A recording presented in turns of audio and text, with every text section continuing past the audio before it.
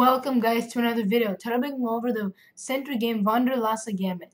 So I start with e4, e5, d4, and after ex, d4, instead of taking back with a queen, which most people do, you do kind of a tricky move, bishop c4. The reason why this is a tricky move is because you're not taking back with a queen. So he responds with bishop c5, defending the pawn. But this is the first mistake that black does. Very big mistake. Probably like, what? It's defending the pawn. But then white does the brilliant move. Bishop takes f7 check. This is such a good move.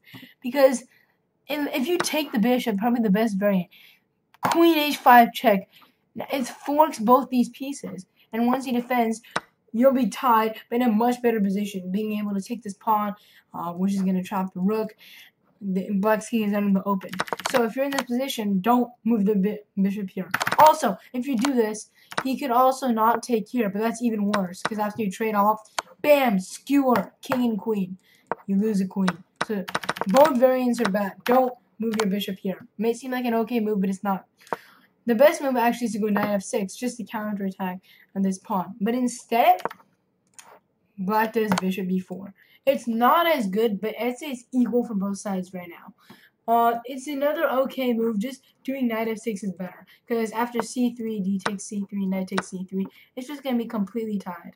So, if you're ever playing the Lasa Gambit, there's a big trap for black. Don't do bishop c5, because you're just going to be set up for disaster.